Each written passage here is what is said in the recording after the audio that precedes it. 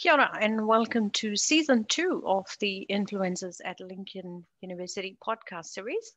Today I have with me Dr. Nicholas Prince, who is a lecturer in agricultural systems management here in the Faculty of Agribusiness and Commerce. Welcome, Nick. Hello, Hafsa. Thank you. So Nick came to Lincoln in April 2019, having worked previously in agricultural and rural land use consultancy in the UK. Prior to this, he worked in academic institutions in Scotland and England, lecturing on land use, agriculture, rural policy, and environmental management. His academic background focused mainly on land use and property relationship, and he currently operates as a course advisor for the diplomas in agriculture and farm management here at Lincoln University. So, Nick, given your background, you come into academic research with something of a different perspective. Do you want to talk to us more about that? Yes, thanks, Hafsa. Yes, I probably do. I'm very much coming at it from a farmer's perspective, given my background in agricultural production, consultancy and education as well. I'm sort of very much focused on the impact of influences on the farmer and the farming industry, the agricultural industry. And there's a huge range of issues, of course, that sort of impacting on farmers. But coming from the UK, then policy is very high on the list. So at the current time, I have a paper in review that's sort of looking at the impact of different policies on new entrants to the agricultural industry. And unfortunately, it makes quite depressing reading for new entrants to the industry because of the impact of the variety of policies and regulatory influences that are out there. And of course, the sort of the economic implications of establishing yourself within the industry.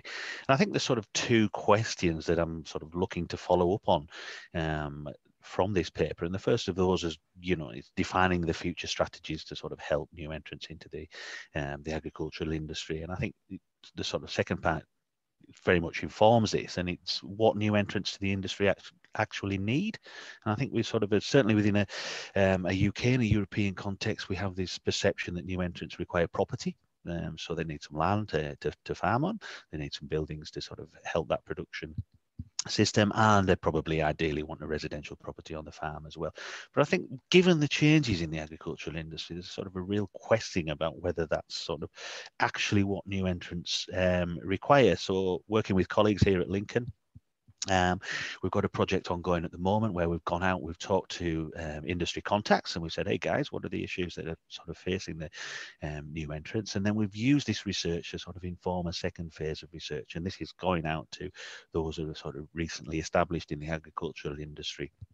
And assessing their views and sort of experiences to sort of determine what they require or what support they would have liked to have been in place within the industry to sort of help their transition and sort of progression within the industry as well. And I think, coming from the UK, then sort of a different political environment to what we have here in New Zealand. So it's been very interesting sort of exploring that. And I think particularly maybe the New Zealand dairy sector gives a very good indication of how you can have a structured career pathway to sort of enable people. Now, whether we can do that in sort of sheep and beef production, the other production systems is maybe a little bit more of a challenge. But yeah, that's sort of certainly an interesting area that I am very interested in, and it's sort of very relevant to my role here at Lincoln. So that is very interesting stuff that you've talked about in terms of how the political differences, and you've noticed that the political differences do have an impact. So, and I noticed that you mentioned the impact of the influences again on the agricultural industry. Do these differ from those facing individual businesses that you've looked at?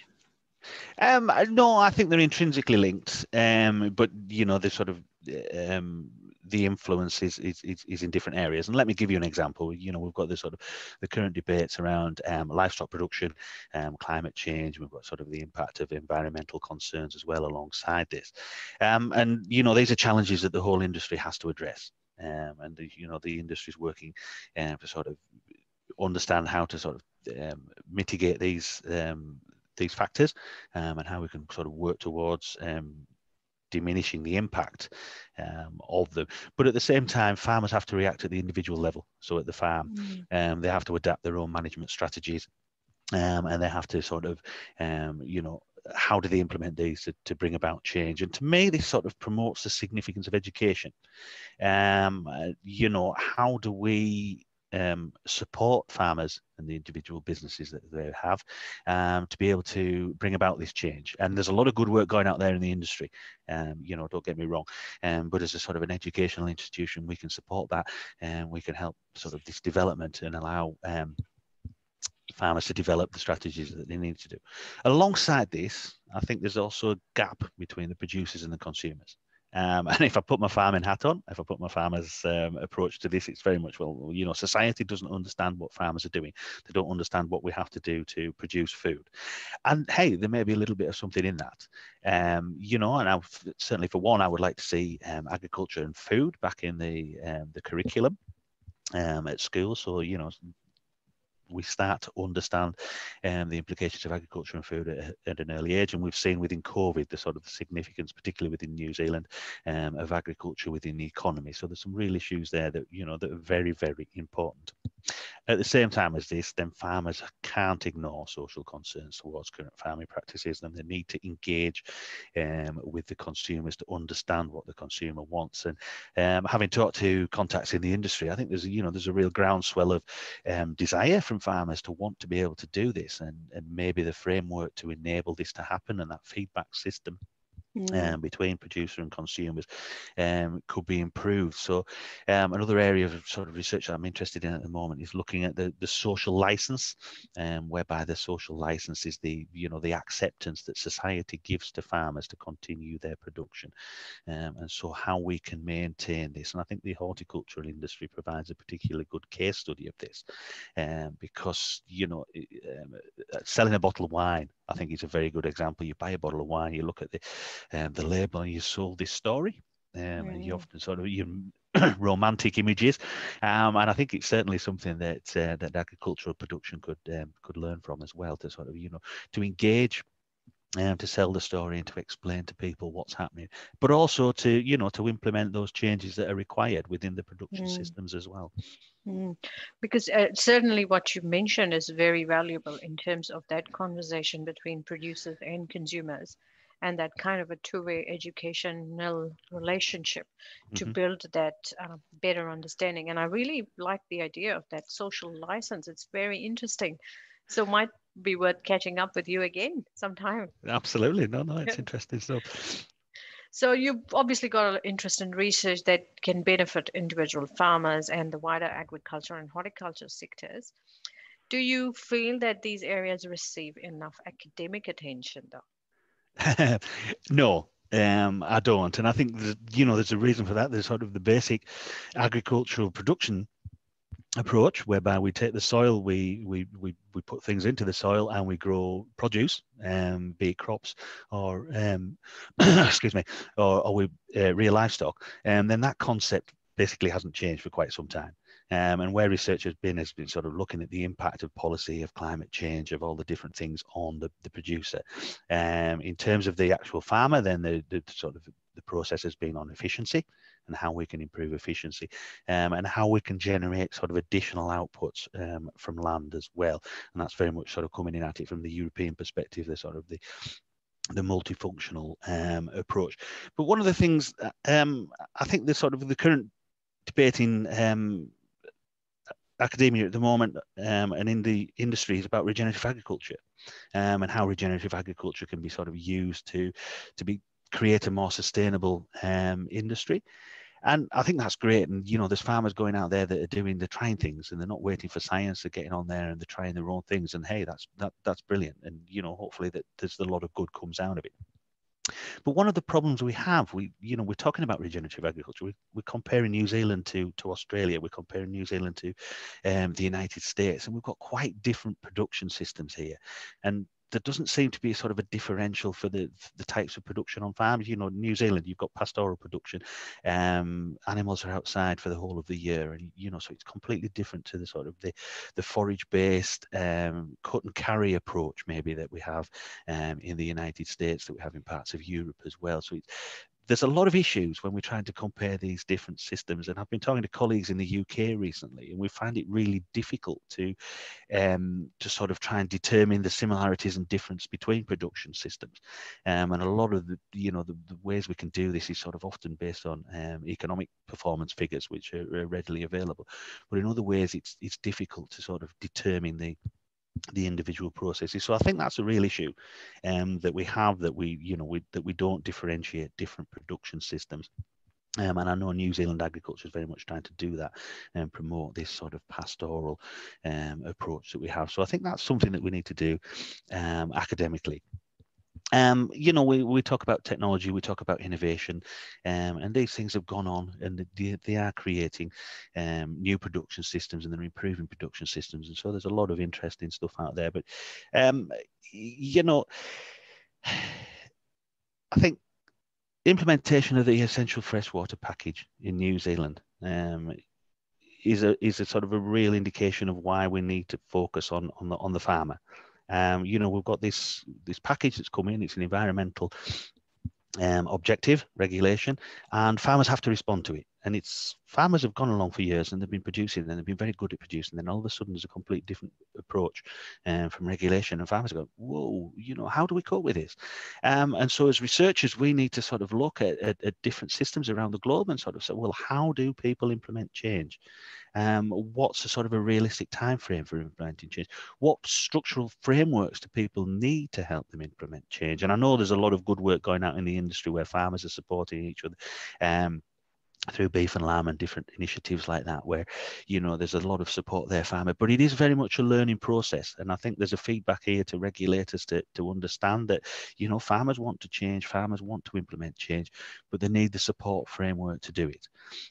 So I think that's sort of something that certainly as an academic that I would want to sort of touch upon even more, about how we sort of implement that change. And of course that comes down to institutions like Lincoln.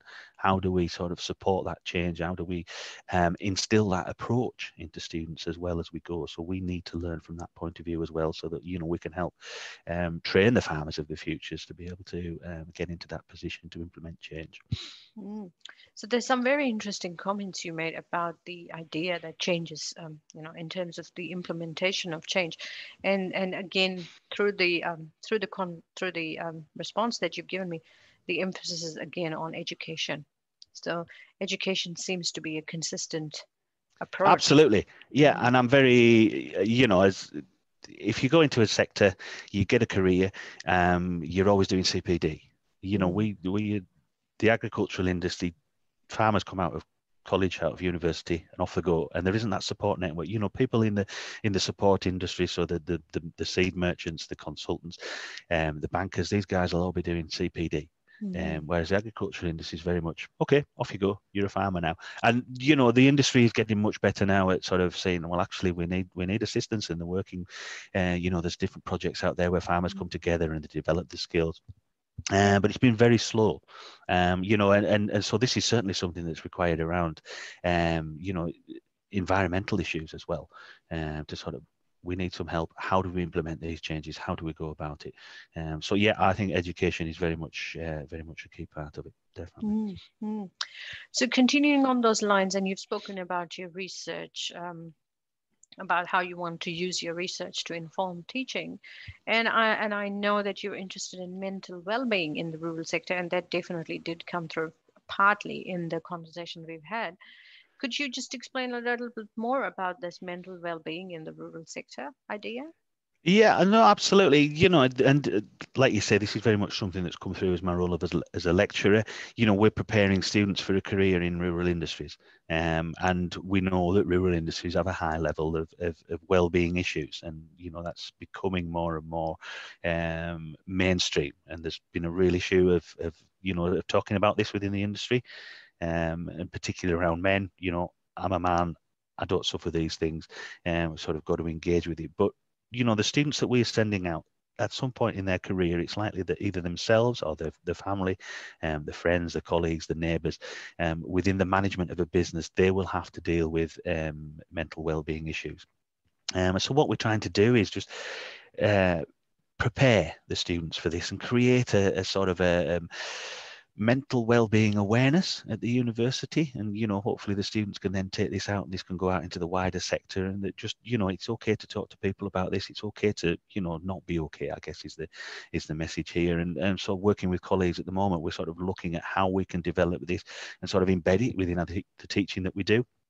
And then sort of looking at ways that we can take it from Lincoln as a sort of a support service to the industry, and how it sort of goes out from Lincoln to the benefit of the wider industry. So yeah, it's a real issue, particularly in terms of rural sectors.